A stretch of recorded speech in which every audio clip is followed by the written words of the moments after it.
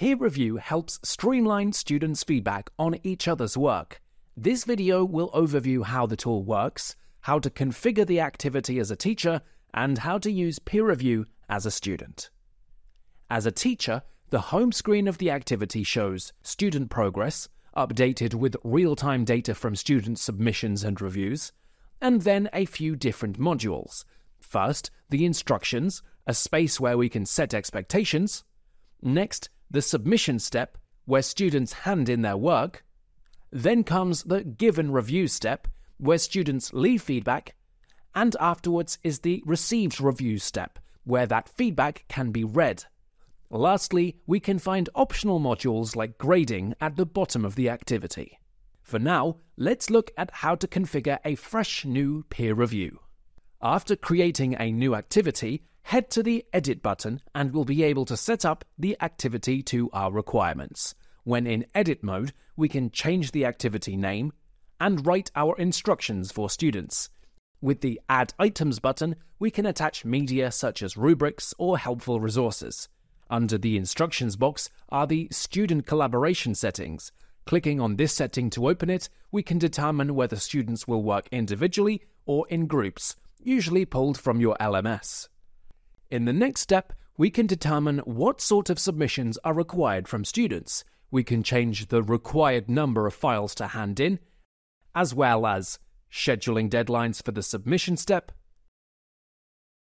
file requirements, choosing allowed file formats, plagiarism check, which works with our Turnitin integration if it's being used, anonymity, so submitted work is anonymous to peers, visibility, to determine whether students see all submissions or just work that they've been allocated to, and a space for optional extra instructions. Next, in the Give and Review step, we can configure criteria. Press the Configure button to open a dialog where we can choose how feedback will be given, with a rubric, a scale rating, as a comment, or some combination of these. If institutional rubrics are in use, we can also find them from this window. For now, let's add a rubric, changing criteria, levels, and descriptions as necessary. As a tip, copying and pasting in longer text from an existing rubric can save some time over manually typing everything in. Once the rubric is set up, we can add other review criteria with the Add More Sections button, or we can press Done to continue. With the rest of the settings in Step 3, we can change how many peers each student will review, as well as deciding whether students will also complete a self-assessment. With the rest of the settings, we can schedule a deadline for the review step, and determine the allocation method. We can leave it to the algorithm, tweak things manually, or let students decide who they'll review. This all depends on our class size and setup. Even if we leave allocations automatic as recommended, it is still possible to make manual adjustments here. The other settings for Step 3 are anonymity, which here makes the reviewers anonymous to the student who's receiving that feedback, visibility, to choose whether students see their feedback immediately after a deadline or date, never, or until manually released, extra guidance for students, letting us toggle feedback writing tips, a feedback review checklist, and even our automated feedback coach, an AI-powered tool to give students real-time feedback on their feedback, aiming to improve the quality and usefulness of those peer reviews.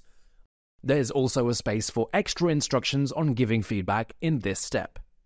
In the next step, Received Reviews, students read their feedback, and we can toggle the Feedback on Feedback feature to let students rate their received feedback on a scale from 1 to 10. It's also possible to set a deadline for when students can access their received feedback. Lastly, we come to optional modules such as grading, which can be configured so that different parts of the activity are worth different amount of points. For example, students' scores can be based on the ratings they've received from reviewers, or points can be allocated purely on handing in files, giving feedback and reading it. With the cross in the top right, we can remove grading altogether, if this is, for example, a purely formative activity. Under grading options, we can also choose whether students see their percentage grade or just a pass or fail for the activity. And with the plus icon at the bottom, we can add other optional modules, namely an automated feedback step, where students receive AI-generated feedback on their writing, participation grading, where students can select their best contributions, and a reflection step for students to reflect on the activity.